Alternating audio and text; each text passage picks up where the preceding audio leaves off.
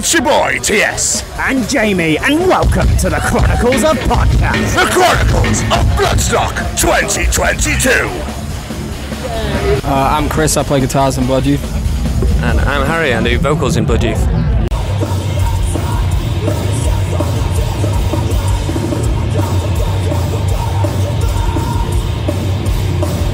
So a question I like to ask every single guest that we speak to: how was your pandemic season? I know it's still kind of going on, but obviously music just like shut down, didn't it? Yeah, I think I don't know how to play it, but I don't know. Me personally, I won't lie, it was fucking terrible. But it's all good now. It wasn't really anything to do with being locked in. I quite like that. I'm quite a secluded person alone. But yeah, just the circumstances in which it came around was bad. But it turned out really positive in the end. You know, we're all healthy, we're all still alive, which is the key thing here. And yeah, I'm grateful for it. I think there was a bit of a duality as far as I go with the pandemic. I hated not being able to gig or go to a show. I felt like it was a large portion of, like, the cornerstone of my mental health had just dissolved. Yeah. So I was finding things to replace it, to fit in that same gap. And I was trying a lot of different things. I lost a load of weight. I got into running. I was pretty much cranking out half marathons every weekend. I was just finding, it was great. I was about 12 stone in the end, but now obviously I've ballooned back up to my healthy weight. You're bulking. I'm bulking. It's a bulking season. I'm doing a dirty bulk right now. But you know, it had its good bits, had its really bad bits. I was one of the lucky ones who managed to find a little bit of work delivering parcels, and that was really, it took me 3 months of sat on the couch applying for jobs and drinking, and that was a real low point. It was when I got the structure of a job that kind of I started coming out of the woods, if you know what I mean. I can't say I'm looking forward to the next one, but it's not that bad, and it hit a lot of people a lot worse, so I've got nothing to complain about on that side of things. Hopefully the monkeypox one won't be an issue. Hopefully that's just going to be a thing. That, isn't there? Yeah. I actually forgot that was a thing for the real. Don't you dare. I'm sorry, Harry. Apologies. But how are you finding Bloodstock so far? Obviously, apart from it being incredibly fucking hot. Yeah, it's alright. We literally just pulled up, and like less than an hour later we were coming over to do press, and so we've been here for about an hour so far. And it's good. Like, we walked through the festival grounds. This is Blood Youth's first time at this festival, so it feels good to tick another one off the list, and especially Bloodstock, which is very similar to Download, where it's a very family-oriented like community around the grounds, and you know, backstage and everything. Everyone's really helpful. No one kind of judges you for anything, and it's always a positive place to be around a festival such as Bloodstock. How excited are you for your first set here then? Fuck yeah, I'm so excited. Yeah, we've been practicing for 3 days straight before this, because we were just like, this one's different. Yeah. So we've been really homing in on our set. But yeah, it's going to be really good. We're very stoked. Looking forward to it. It's going to be decent. Yeah, I think you're going to get the best version of Blood Youth that we could produce. That's coming today. This is going to be the cherry at the end of on top of our festival cake we've been baking all summer. It's the last proper festival we're playing, and we're really going to go for it. Lay something down today that should hopefully go down in our history book. How has the festival season been though? You've been touring quite a bit. You've been in different countries. Oh, we've been all over the place. We were at Fight Fest in Czech. We did Roda Rock in Herzogenaurach, Germany. We did Full Force in Germany, Yara. It's just like all the ones we got like launched as, we were just like yes. Yeah. And then we kind of looked at the driving route and we were like, oh no. But we made it work. That's what we do. Blood Youth has always been a touring band. This is how we don't sit at home and gain off of like looks and merch and, you know, like social media. We have a very close-knit community in Blood Youth, and the best way to describe us is being we're a live and a touring band. So we just say yes to everything that we can, and we make sure it happens. Yeah. So obviously, when we originally reached out to you guys, because you are playing on the Sophie Lancaster stage here at the Bloodstock Festival, what do you know of the Sophie Lancaster story and all about the charity itself?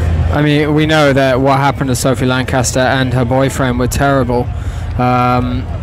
But yeah, I mean, overall it's just kind of like it's a privilege to be included in such a great event that holds such a strong connection to the Sophie Lancaster Foundation. And you know, there's nothing really more to say about it. It's a privilege to be there and just like flying the flag for Sophie and others alike, because you know that kind of stuff that happened to Sophie and her boyfriend, it happens to so many people around the world, happens to everyone really growing up in this world who's into more of an alternative lifestyle, just at a lower level. I think parents and, you know, kids alike kind of hope that it doesn't get to the stage that it unfortunately got to with Sophie growing up, because you do feel different, you do look different, and you have a different kind of routine to a lot of the other kids that you kind of rub shoulders with growing up, and they do judge you, and it's tough to get through. But you know, it's when you get past that and you're surrounded by like-minded individuals and you realize that you're not alone, that's just it's just an honor to be here, really. What about you? Do you know much of Sophie's story? Yeah, I'm familiar with what happened. Really dark story, really. It is a dark story. But I know it's a weird one to look at the bright side of a dark story, but the work that the foundation are doing, and especially at the minute, is to basically just get that thing, alternate subculture, put down as a hate crime. Because at the minute it's not. You phone them and say, oh, I've been bullied and beaten up because I'm a goth metalhead or whatever it is, they just go, oh well, whatever. Yeah. You know, and the work they're putting into that, and for Bloodstock to be flying that flag of the Sophie name, so people that go in there and go, what's this Sophie Lancaster about?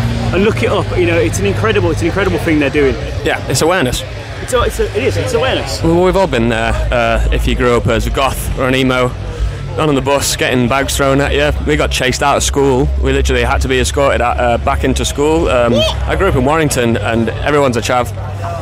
There was a very small amount of our school that was alternative. We all hung out in the same place because it's the only place you were really safe.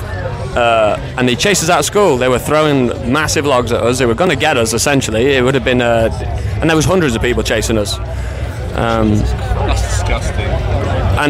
But it happens. That's what I mean. Like you hope that it doesn't happen to you. You're always terrified being in that position of just you're the only one, kind of growing up. And it's you know, it's disgusting what happened to Sophie, and like reading more about it coming up to this festival as well. I was reading more about how it is in 2022, and you know, seeing how it's still not a hate crime as well is disgusting. It's not considered anything like serious to the actual government or the law, and that shit still happens. It still happens in school, and that's why like places like this, it's not all like doom and gloom. It's not all like doom music and screaming and this and that and anger.